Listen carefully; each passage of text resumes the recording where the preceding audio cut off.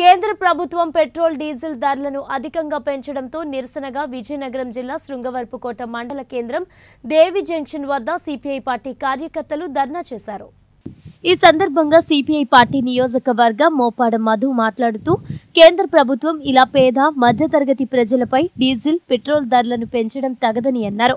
ఇది వరకు gas subsidy ఇచ్చిన ప్రభుత్వం ఇప్పుడు సబ్సిడీ తీసివేయడంపై కేంద్రం ఈ నిర్ణయం సబబు కాదని వెంటనే ధరలు తగ్గించాలని కోరారు। ఈ కార్యక్రమంలో జిల్లా మహిళా అధ్యక్షురాలు చాంద్ బీబీ, కార్యవర్గ సభ్యుడు మద్ది కృష్ణ తదితరులు పాల్గొన్నారు। దీపం కోడల వద్ద రాస్తారోకో చేయడానికి ముఖ్య ఉద్దేశం ఏమిటంటే గత కొద్ది రోజులుగా మన కేంద్ర ప్రభుత్వం ఈ పేద ప్రజల మీద సామాన్య మానవుల మీద అతి భారంగా రేట్ల పేరుతో చాలా భారంగా తయారైంది కేంద్ర ప్రభుత్వం।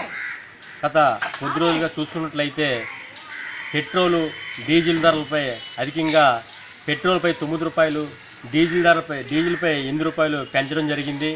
అలాగే సబ్సిడీ రేట్లకు గ్యాసు ఇవ్వట్లేదు।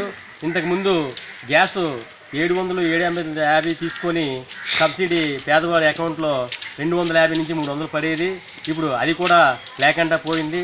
సబ్సిడీ ధర కల్పించడం లేదు। అలాగే పెంచిన పెట్రోల్ డీజిల్ ధరలు తగ్గించాలని మా సిపిఐ పార్టీ తరఫున ఈరోజు ఇక్కడ ఈ రాస్తారోకో చేయడం జరిగింది। అధిక భారంగా నిత్యావసర వస్తువులు కూడా ధరలు విపరీతంగా పెరుగుతున్నాయి। అలాగే నిత్యావసరంగా వంటలు చేసుకునే గ్యాసు ఈరోజు బాగా ఎక్కువగా పెరిగింది।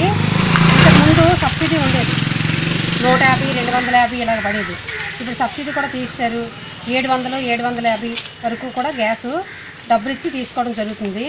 ఆ గ్యాస్ని తగ్గించాలని, డీజిల్ రోజు రోజుకి పెరుగుతుంది, రూపాయల్లో పెరుగుతుంది, అలాగే వందలు కావచ్చు।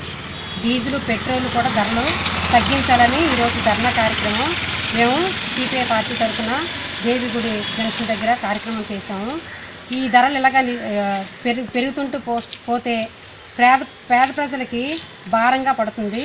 అసలే ఈ లాక్డౌన్ కారణంగా ఎవరింట్లో వాళ్ళు ఉంటూ ఈ కూలీ నాలి ఏమీ జరగలేని నేపథ్యంలో ఇలాగా కేంద్ర ప్రభుత్వం ఈ రాష్ట్ర ప్రభుత్వం కలిపి ఇవి ధరలు పెంచడం, నిత్యావసర వస్తువులు పెంచడం, అలాగే డీజిల్ ధరలు, పెట్రోల్ ధరలు, గ్యాస్ ధరలు అన్నీ పెరగడంతో మేము ఈ ధర్నా కార్యక్రమం చేపట్టాము।